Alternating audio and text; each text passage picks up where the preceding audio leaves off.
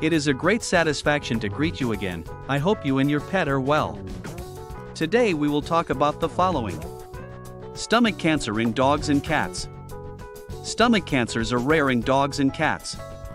However, affected pets usually show very few symptoms in the early stages of the disease, so it is important to know how to recognize the warning signs. 1. How does stomach cancer develop in dogs and cats? Cancer, by definition, is the growth of abnormal cells in places where normal cells should be. These abnormal neoplastic cells proliferate uncontrollably and can spread to other systems through metastasis. The cause behind the growth and development of cancer cells is not fully understood, but there are risk factors that have been shown to increase the chances of developing cancer in dogs and cats. The growth of cancer cells is usually the result of a genetic mutation of normal cells and, as such, shares some properties with normal cells, including their functions. There are different types of stomach cancer depending on the tissue from which they originate, and the treatment approach depends on the type of stomach tumor present in the pet. 2. Risk factors. Stomach cancer appears to be more common in males than females and usually begins to appear at an average age of 9 years or older. Certain breeds of dogs such as Collies, Chow Chows, and Staffordshire Terriers are at higher risk of developing stomach cancer.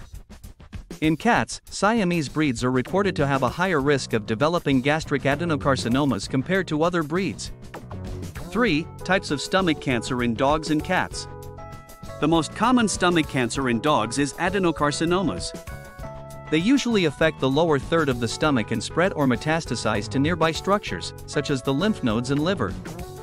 Less common stomach cancers in dogs include lemiomas, mast cell tumors, and lymphoma. In cats, the most common stomach cancer is lymphoma. Lymphoma in cats can be low-grade or high-grade, and both have different clinical presentations. Adenocarcinomas in a cat's stomach are rare but are biologically active and have high rates of metastasis. 4. Symptoms of stomach cancer in dogs and cats. Initial clinical signs of stomach cancer cases include vomiting, anorexia, and lethargy. Vomiting is usually profuse and will contain gastric acid and occasionally blood. Abdominal pain may also be present in pets with stomach cancer. If the tumor grows or is located near the pylorus, which is the segment of the stomach that opens to the small intestine, an obstruction may occur, which can lead to profuse vomiting and, eventually, weight loss. In some cases, stomach cancer can cause a decrease in the body's blood sugar level, causing severe weakness, tremors, and possible seizures. Some types of stomach cancer can cause chronic damage to the stomach wall and lead to gastric perforations.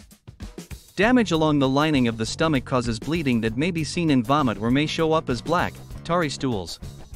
Perforations along the gastric wall will cause gastric contents to leak into the abdominal cavity, causing peritonitis, a condition that can be fatal if not treated immediately. 5. How are stomach cancers diagnosed?